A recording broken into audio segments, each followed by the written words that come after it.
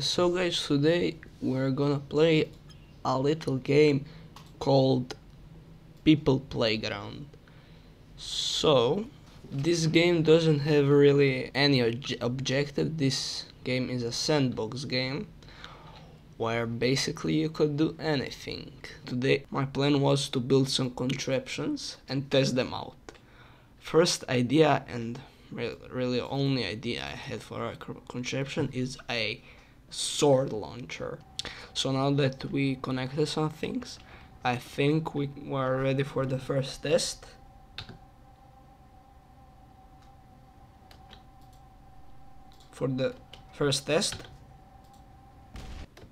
Woo! Oh, that actually launches really far. So now I changed the design a bit, so the angle is lower and that one piston launches a lot more spears. 3, 2, 1. Never have I been more disappointed in my life. If this doesn't work, I give up. And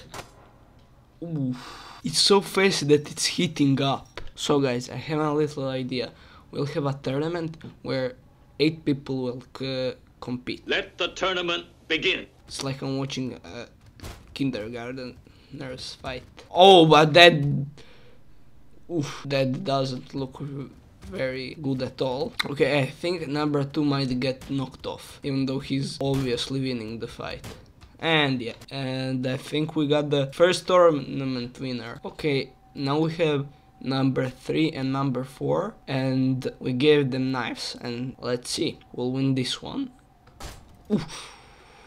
That was a strong start from number 4, and a strong start from... I didn't even get to see what happened. But we have a winner, number 4. Okay, now we have number 5 and number 6. Oof. That was a strong start from number 5 and number 6. Oh, that was a... No, it wasn't a miss. And he disarmed number 5.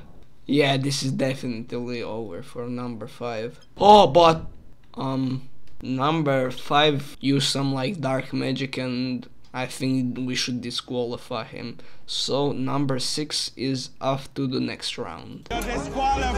Okay, now we have number 7 and number 8. So this is the last round of the quarterfinals, and after this round we are off to the semifinals. See who wins. Oof, that was a brutal stab from number 7, but I think number 8 will be able to counter that and stab him. Like I said, number 8 will have a great counter attack. That was another great stab from number 8, and I think this is the match over, because if he moves his arm in such way, he could like literally plop.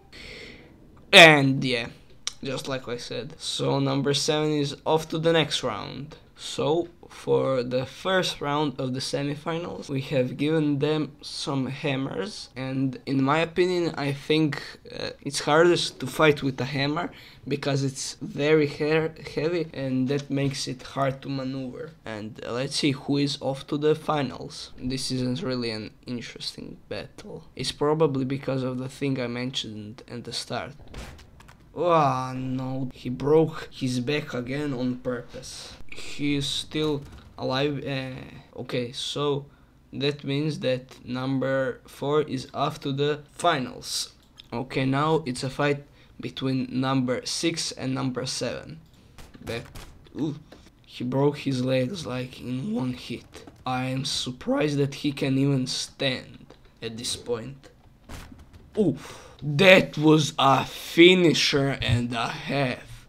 So now it's a fight between number 4 and number 7. Okay, now we gave both some super strength syringes and some armor and some guns. So I think this will be an interesting battle.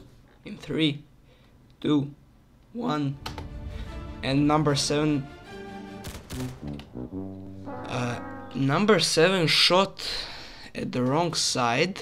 Yeah, I think this needs a rematch. Yeah. Okay. Okay. And yeah, number 4 is just superior. And the winner is... Number 4.